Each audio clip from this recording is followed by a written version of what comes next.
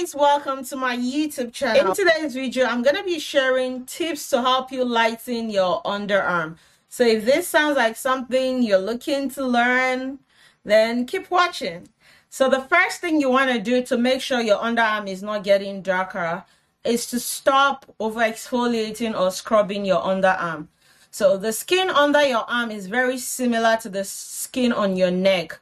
And that's very thin and delicate. So what this means is over exfoliating or over scrubbing, any pressure under your arm will trigger your melanocytes. And when your melanocytes are triggered, they begin to release pigments that accumulates into dark patches all over your underarm. Another thing you want to make sure you're doing to prevent your underarm from getting darker is optimizing your shaving skills. So if you're the type that use a blade for your shaving, you want to make sure you're using blade on wet skin. You know, use it in the shower with cream. Never dry shave, because dry shaving is going to cause micro scars, micro tears under your arm that you're not going to see, and those micro tears will heal into dark marks, dark patches. Another thing you want to do to minimize or prevent your underarm from getting darker is using warm waxing.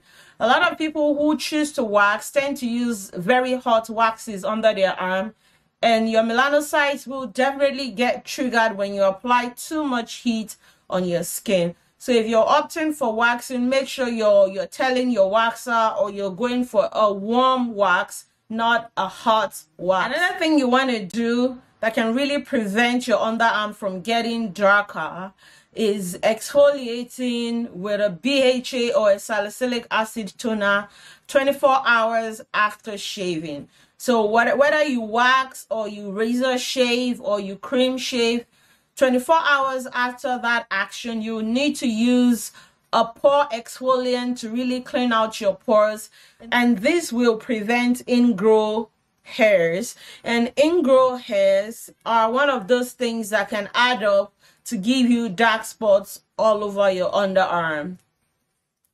Also, if using razor is your preferred method of shaving, you want to make sure you're changing your blades very frequently to ensure that you're not running dull blades across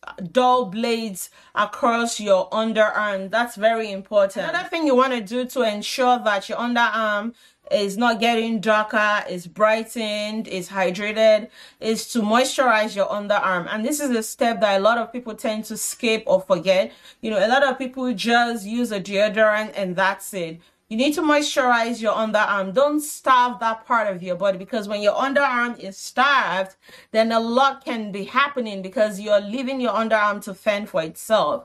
So after your bath, after your wash, after your shave, use a good moisturizer for your underarm, and do that on a daily basis to make sure that, you know, you're feeding your underarm and it's not left to fend for itself and do whatever it wants. The last tip and the most important tip I want to give you to ensure that you have clear and bright underarm is to switch to a hypoallergenic deodorant.